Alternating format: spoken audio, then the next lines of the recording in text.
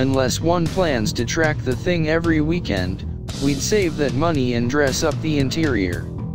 The GTS's cabin may blend traditional analog and high-tech digital elements as harmoniously as every other 991.2, but even with its brushed metal-like treatment, the black trim used in place of the shiny metallic stuff in lesser Carreras feels surprisingly cheap, a criticism rarely leveled at modern Porsches. Furthermore, the dearth of bright work or any contrasting hue inside this test car imparts it with all the cheerfulness of a haunted house. Porsche's happy to apply red threading to the seats and the steering wheel for a small fee, and the black tachometer can be swapped out for a red-faced one. Either would help while still remaining stylistically consistent with the GTS's heritage. Otherwise, we didn't learn much that we hadn't already experienced when scrutinizing the first 8991.2s.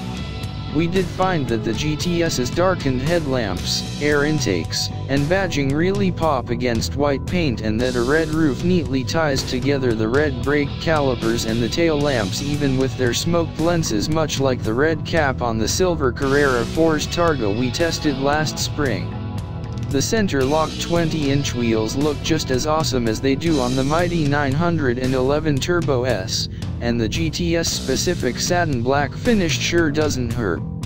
Having tested so many different 2017 911s thus far, we were a bit surprised that even with the $2,090 rear-wheel steering, the $3,850 black leather and Alcantara interior package, $420 auto-dimming mirrors, and $690 heated front seats, the $143,120 as tested price of this GTS was nearly $1,700 less than the aforementioned rear-drive, PDK-equipped Carrera S Cabriolet we tested earlier this year.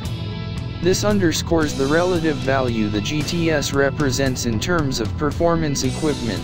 as its standard sport seats, sport exhaust, PASM adaptive dampers, sport chrono package, those sexy 20-inch wheels, and the rest of the GTS's many driving enhancement features would send the price of a similarly configured Carrera S thousands of dollars higher, and it'd still have 30 fewer ponies in the stable.